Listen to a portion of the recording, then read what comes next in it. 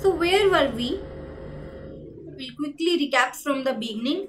Our aim to show that if R0 less than 1, Q star equal to 0, and to show that if R0 greater than 1, then Q star greater than 0. This was our aim.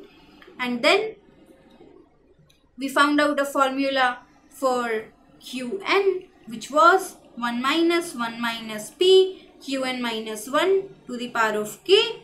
But our aim is to find Q star, right? And we have defined a function, we have looked at a function, and the function was fx equals to 1 minus px to the power of k, and we have looked at that this Q star is nothing but f of infinite times 1. And this is the value which we are after. We need to find out what is this value. Let us see how do we find this value. So what all we are having? We are having f of x, which is 1 minus px to the power of k. This is our f of x, and our aim is to find f of infinite times 1. How do we find it?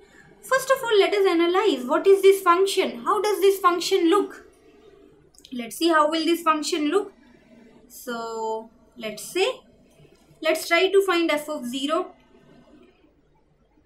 What will f of 0 be?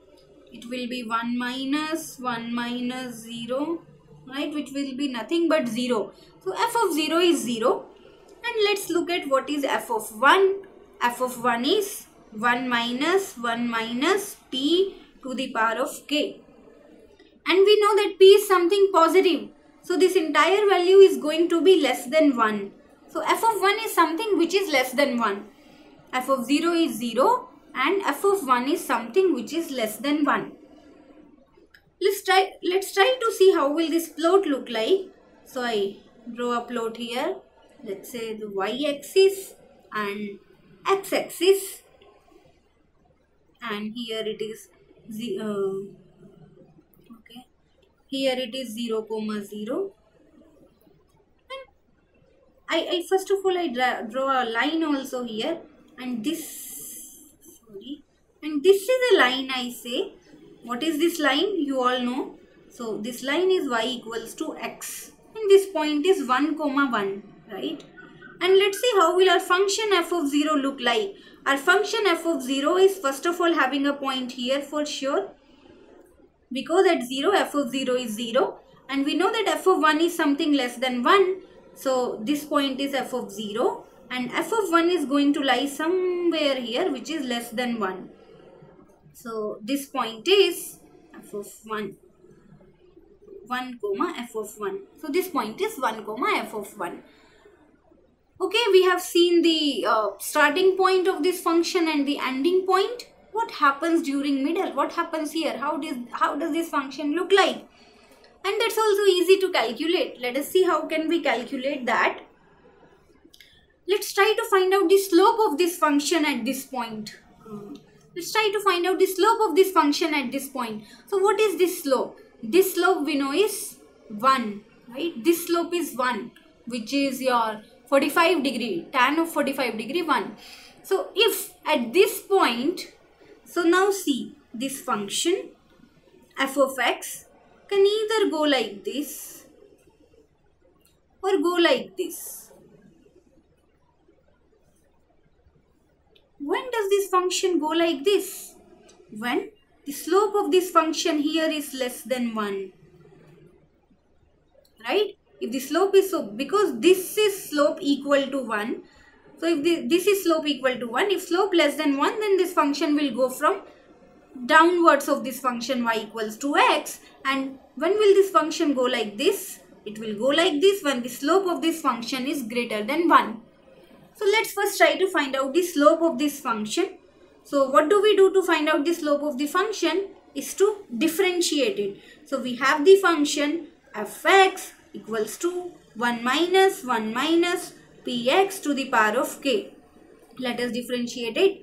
So f dash of x becomes minus k 1 minus px to the power of k minus 1, right?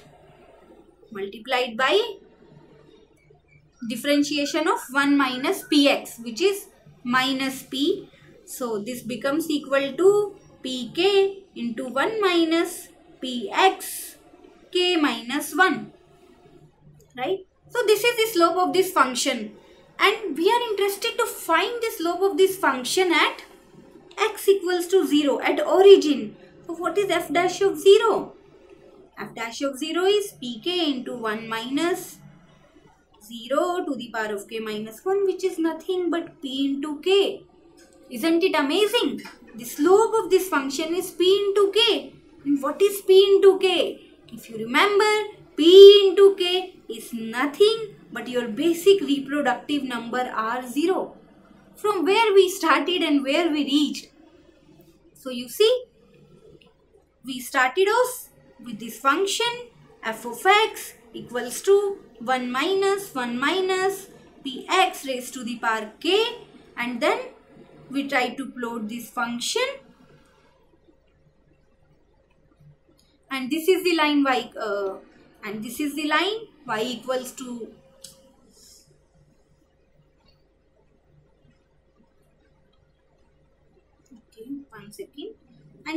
line y equals to x. This is the line y equals to x, and then we saw that here will be our point f of 0 and here will be our point f of 1, and then we were interested in finding the slope of this function at this point, and it turned out that the slope of this function at origin is nothing but the value of the basic reproductive number. So just remember all this. We have this f of x here, and this function looks something like this, and we wanted to find out f of infinite times 1, and then we tried to look at this function. The function turned out something like this, and then we saw something amazing. We saw that the slope of this function at origin is nothing but R0. So now we'll see for different values of R0, that is R0 can be less than 1 or greater than 1. How does this value, which is nothing but Q star, turn out to be? And that will be the end of this proof, which we'll do in the coming up lecture.